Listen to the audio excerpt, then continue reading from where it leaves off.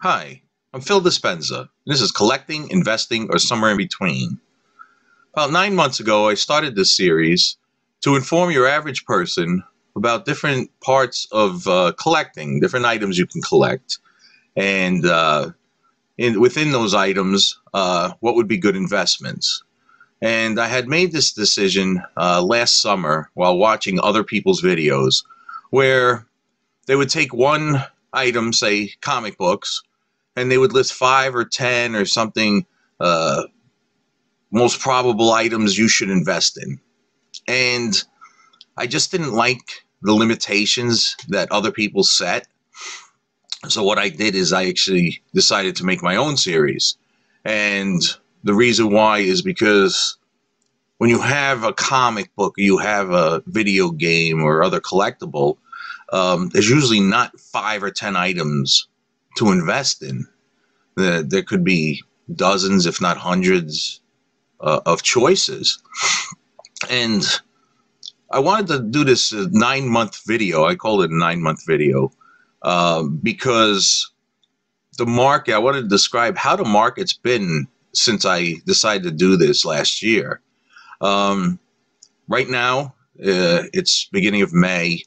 Stock market is hitting records still, which surprises me. But they say that the dollar is pretty weak. And when the stock market doesn't do well, collectibles usually do. So this is a little, confusing to me.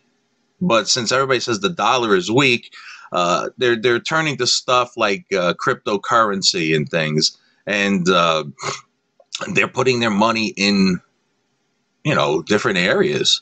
So we're going to cover the collectible areas and how the market's been and where I think the market's going to go, in the future.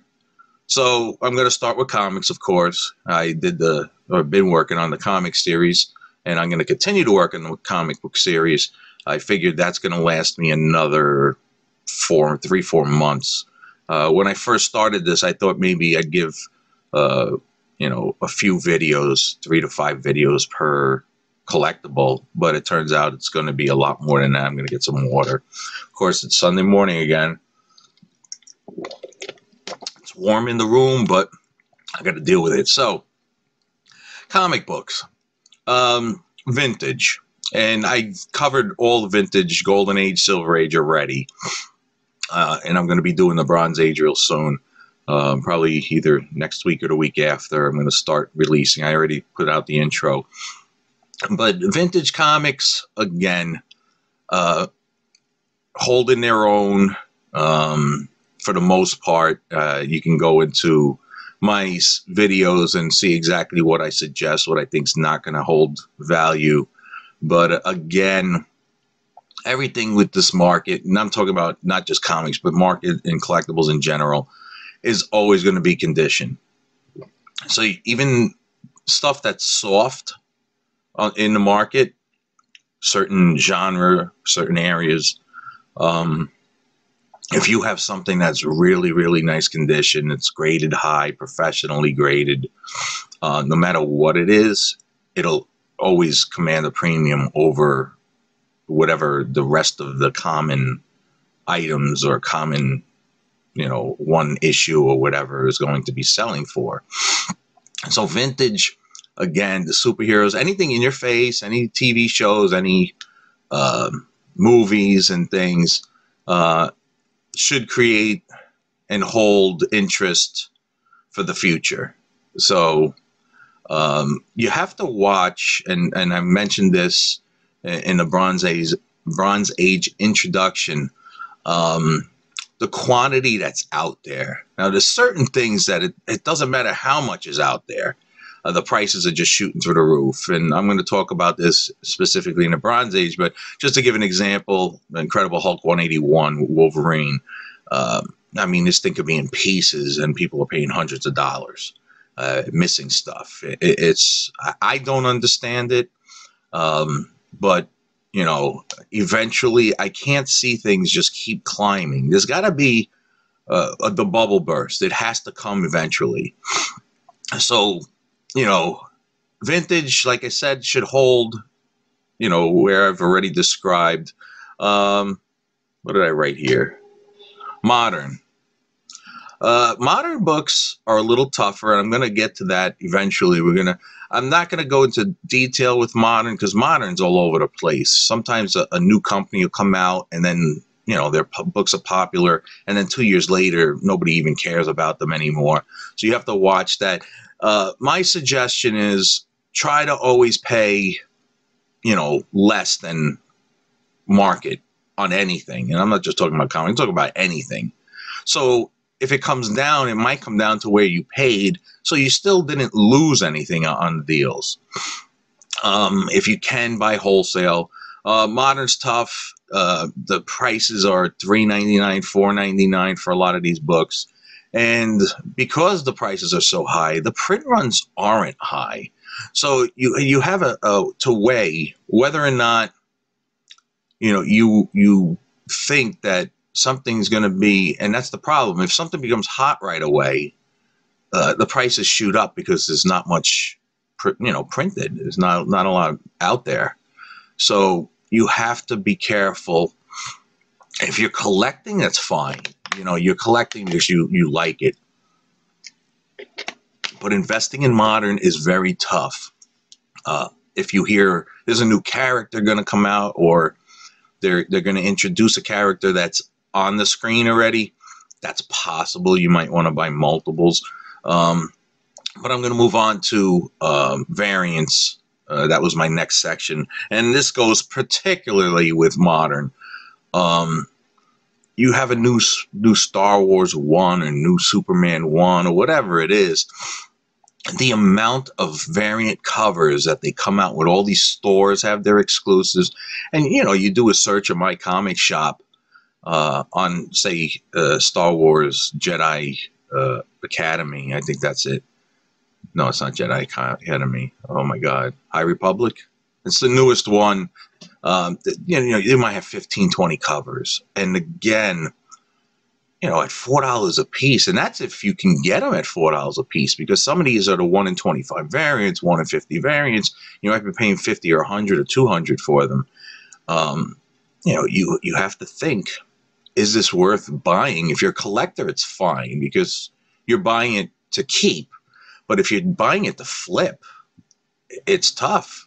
And just, again, I've mentioned this before, and I've mentioned in the Bronze Age intro, just because something really hasn't been in the market, on the stands, bought and read and stuff, does not mean it's going to be a 9.8. You have to watch condition, because books getting shipped to the comic shops can get dinged, or the cheap ink that they're using a lot, especially with Marvel, rubs off on a backing board. So now you have to be prepared on keeping it, finding it in perfect condition, trying to find it as perfect as possible, and then keeping it in perfect condition. So again, collecting, you're fine. Investing, it's tough. I don't suggest modern at all for investments, but again, we'll get to that when I get to the detailed. Signed. I actually wrote this. Signatures. And it's tough because I wasn't planning on covering signatures, I don't think. I wasn't really, it didn't cross my mind, but having books signed, most people didn't like it in the beginning, especially if they signed huge things all over the cover. Now it's like they draw, you have artist sketch with color, and, sometimes it's just a cheesy profile. You have to watch what you're paying and how much you're paying, because there's certain artists, and I don't want to, degrade any artists, especially those that have been around for 40, 50 years.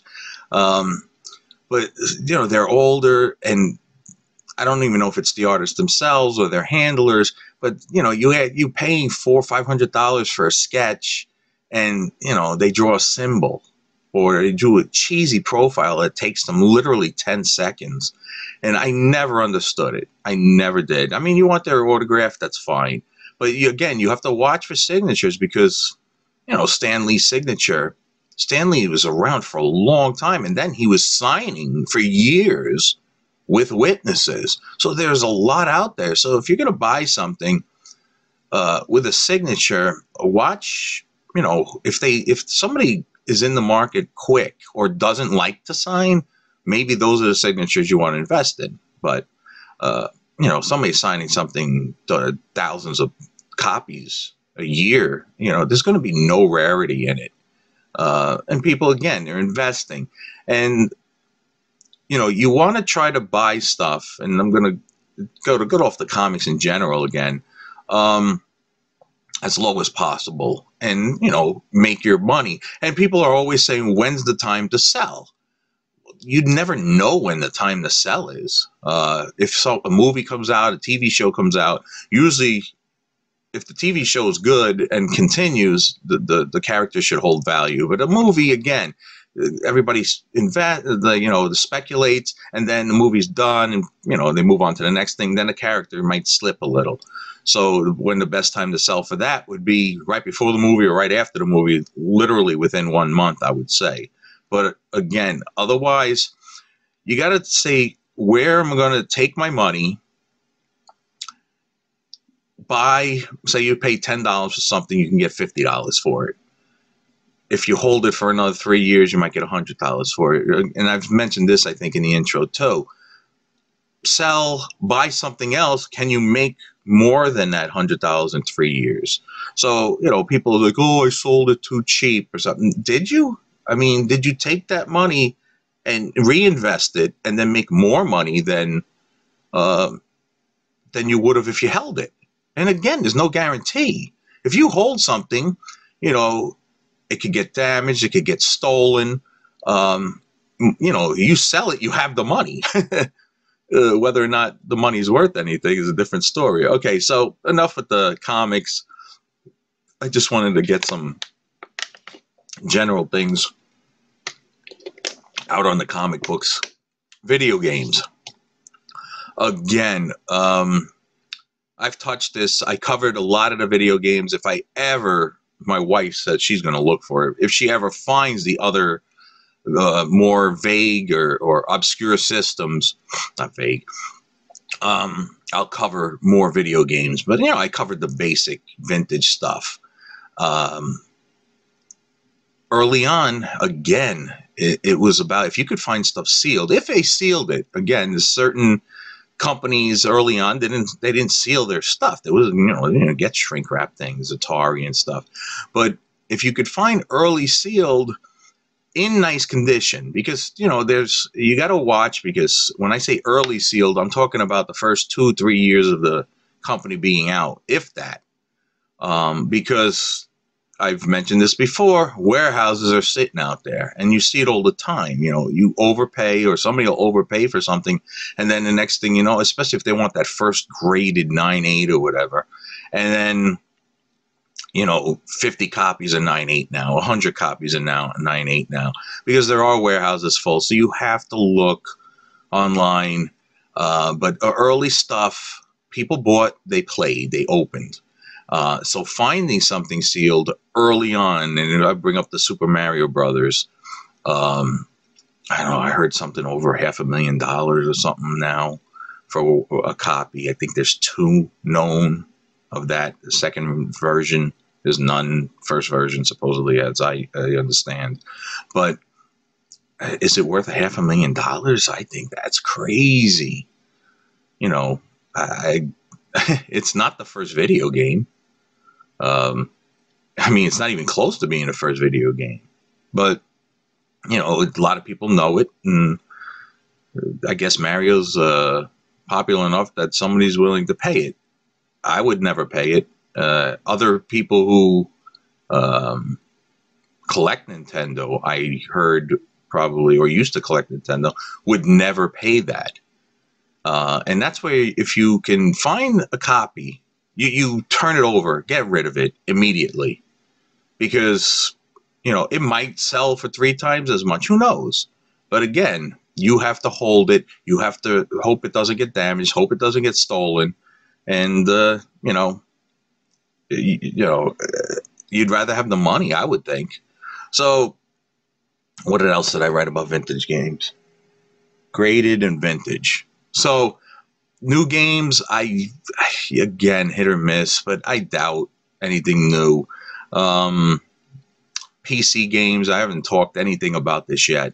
A lot of stuff is being sold with Steam, so they're not even making games anymore physically. You just buy it online and play it on your computer or whatever. And I don't know if you do that with other systems because I don't own any new systems. So video games, it's still early.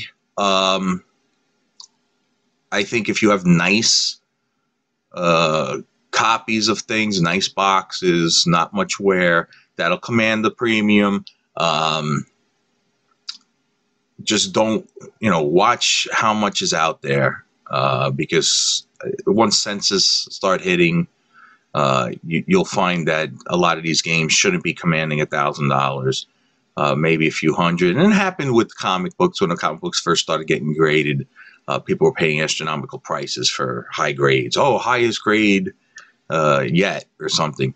And who cares? Because a week from now, there could be 10 of those same grades. So if you're first, you try to make your money quick. It's tough now. You have to be on top of things. Cards. And I haven't gotten to cards yet. I haven't gotten to anything else besides video games and comic books.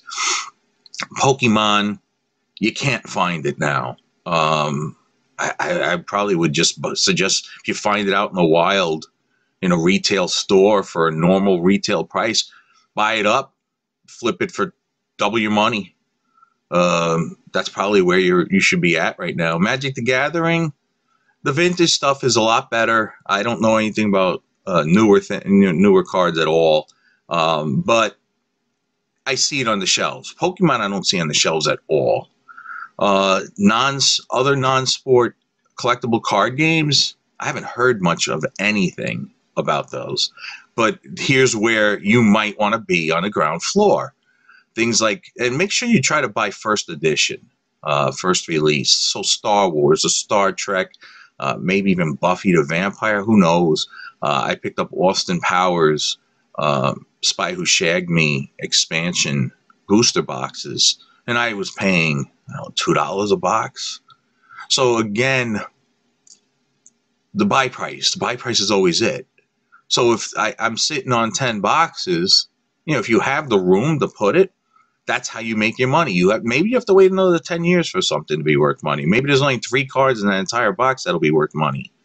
But grading, it seems like, and I'm going to go from experience, every grading company out there, whether it's the video games, the comics, the cards, whatever it is, they're right now they're overwhelmed with the amount of product being sent in to be graded and behind. And I'm talking about any grading company, unless you're, not a serious grading company, but any of the bigger ones seem to be behind probably at least 2 to 4 months, maybe 6 months on their grading. So you have to take that into effect too. Sports cards, I keep thinking that people aren't going to want the vintage stuff, or kids nowadays probably wouldn't want the vintage stuff. And again, it's the people, if you grew up and you're a baby boomer, you grew up with the 60s and 50s and stuff, a lot of that stuff is still worth money. But is it going to be 30 years from now when the kids who they know who maybe Mickey Mantle is, but you might not know somebody else like Bob Feller, just throwing a name out there, Bob Gibson. They were semi-stars, but are they going to be worth, Johnny Bench, or, I grew up, Dave Concepcion, all those players, baseball players and stuff, and you always know the most popular ones, the ones who always had the most home runs, the best pitchers, the best win-loss, whatever. But are they going to care about it? And right now, even 80s stuff that was sitting thousands and thousands, hundreds of thousands of cards sealed, all of a sudden are commanding some money. I heard from my friend that Mark McGwire cards, 87 tops. He said he has 100,000 87 tops cards, and he has at least 200 McGwires. And they're going, I think they said like $600, $800, and 10. But again, here we go. Are you going to have a 10, or are you going to have a 9 or 8 or whatever? So you have to take consideration. Okay, a 10 is selling for this, but do you have 10s? And then whether or not it's worth, 9, is it worth grading if it's a 9? And so I always make a suggestion, especially on newer stuff, because you might not see the flaw. These grading companies, they have loops and, bright, nice lamps and stuff. They look at everything under. So you might not spot the flaw that they do. So pre-screen, if a company offers a pre-screen, minimum of a 9 or a 9.5 or 9.8 or whatever it is, whatever collectible you're sending to, you might want to pre-screen if there's if you look at your market. That's a big thing. If 8.0s are selling, Mark McGwire 8.0 is selling for $20, it's not going to be worth sending it in. And if a 9's worth $100, that probably is worth sending in. So put a pre-screen of 9. Send 100 Mark McGwires or whatever, put a 9 pre-screen. So you're guaranteed to not pay for something that's not worth it. It's all about the money with investors. If you're a collector, you if you have all this stuff, send some in and then make some money on the back end and to pay for your collection to get more stuff. That's what I used to do. That's how I got into this whole thing. I started as a collector for probably about 2 years or 3 years with comics. And then I started buying duplicates because, certain books were hot. And the next thing I know, I'm buying a collection. I don't want certain things. And somewhere along the line, I became a dealer. What else do I have written here? Action figures. Vintage again. Pre-1990. Popular ones, original in the package. Again, condition means everything. So Star Wars, the Star Trek, any Migos probably. And I'm going to get into action figures eventually. I don't have a lot anymore. Whatever I used to have. I had the whole Star Wars line from Kenner through the Power of the Force, loose, mint. And I sold it when I had my store 25 years ago because I needed the money. But I made a few $100s on the transaction. I didn't have them for long, probably no more than 2 years. But I had everything dead mint complete. And you're going to find even loose, a figure might be worth $25 to $100. Depending on the rarity, it might even be worth more. Sometimes you'll have G.I. Joe. I mentioned G.I. Joe. I mentioned Transformers here. The 80s stuff is crazy right now. Anything 80s, loose, sealed. Sealed, of course, is going to bring you better, investment. But loose, you can probably make some good money. Whether or not you could find this stuff in the wild, it's tough. My friend calls me up a couple of weeks ago and says, I'm at a Town Wine garage sale. And he found I thought it was a Ticonderoga. It's Saratoga aircraft carrier, something or other. I never even looked it up, but he said it was loose, and he said he's got to clean it up. It was going for a couple $100. So, and that was not the original aircraft carrier from G.I. Joe. So, action figures, 90s right now, and again, I'm going to get into details with this stuff, but a lot of the 90s stuff, not yet. But guess what? It could be. So, did I put anything? Toys in common. I put board games. Again, it's always about condition. Toys, I thought about Beanie Babies. At one point, I don't know if I mentioned this in the intro or one of the intros. I was buying up Beanie Babies. I kept seeing them for $0.25 or 50 cents. You find them in some of these thrift stores, a bag of them for $3, $5. You can get 10, 15 Beanie Babies for that. I'm thinking eventually they got to come back. Somewhere along the line, cyclical. Everything's cyclical. So the kids who bought Beanie Babies was in the 90s. They're 20s, in their 20s, maybe 30. And right now you have to worry whether or not they have student loans and stuff. But give it another 5 or 10 years. And again, the rarest Beanie Babies, of course, will be worth the money. The best ones with the original tags or the tags that aren't bent and stuff. But again, if you're paying a quarter and you can get $5 each, you think of the profit margin on that. And it's not about one. It's, you know, if you have 100 of them and you sell them for $5 a piece, that's $500. And if you pay $25 and you get $500, you know, again, it's worth it. But I would think that a lot of these Beanie Babies are going to be $10 to $20 a piece, especially the bears and things. I don't know if there's anything else specific I want to talk about, but collectibles in general, right now, I think people are putting a lot of money in. You have to be careful. I personally wouldn't put in serious money, but I don't think I've ever put in serious money on anything.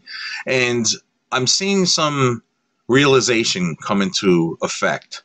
I've been trying to buy Atari games, and I think I've mentioned this, that I was paying up to $5 for complete and box games and stuff, and sometimes they're selling 6 to 10 for lots. You know, you buy a lot of games of 10 and they're selling for $100. But I think people are realizing just because it's Atari does not mean it's worth money. Maybe they're getting burned.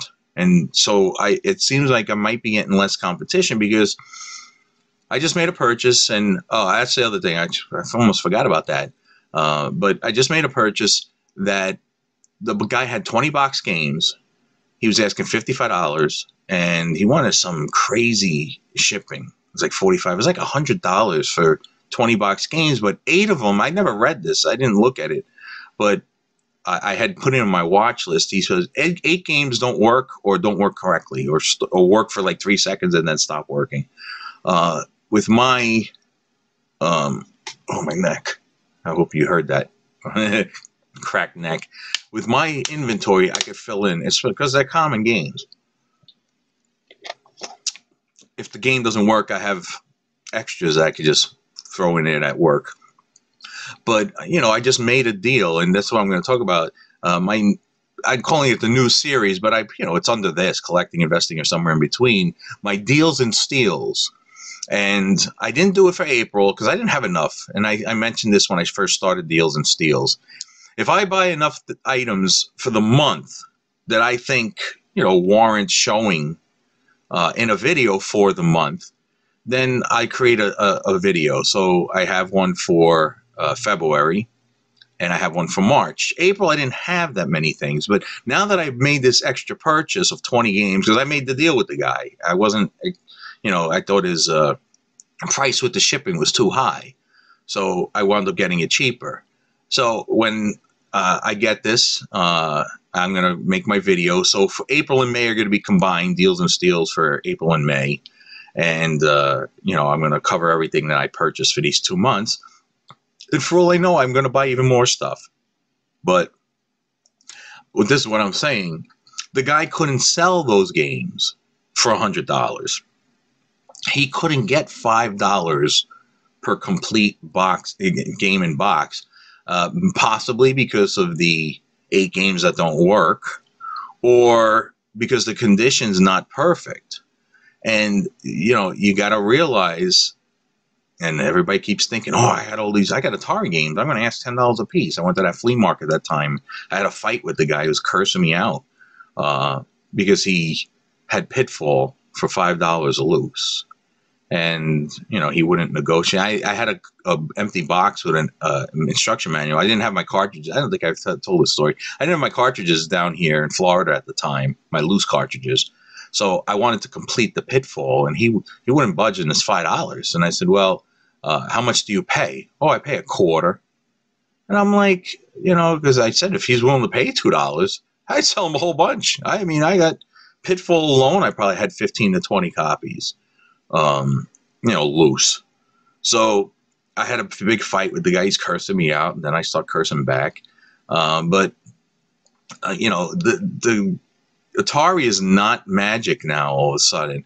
I think the grading magic, I keep using the word magic, the grading, thing that everybody, ooh, it's worth thousands of dollars or hundreds of dollars. People are coming to the realization that 99% of what out there is what out there. I can't even speak.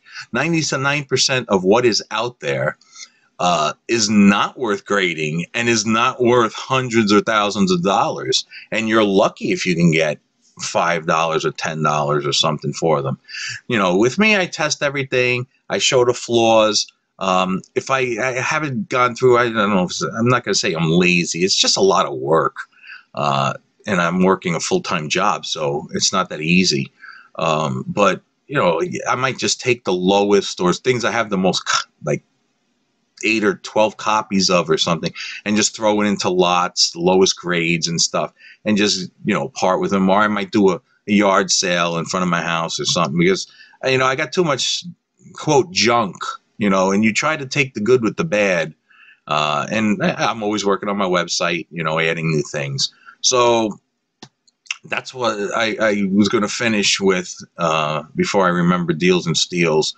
But just remember, not everything's worth it. I'm going to bring this up too. This antique store I just went to yesterday. I was there a few weeks ago. And the woman she had this little stack of comic books, and they were garbage, Valiant or Image or whatever. And they're not first issues, or even if there are first issues, they're not worth anything. And she's got $5 a piece on them. And I'm like, you know, she's crazy. These are the people that don't know what they're doing.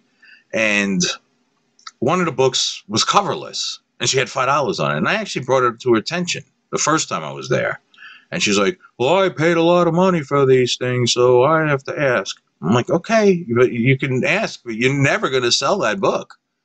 I mean, I would probably give that away because of the fact that it's coverless and it's a modern from the 90s.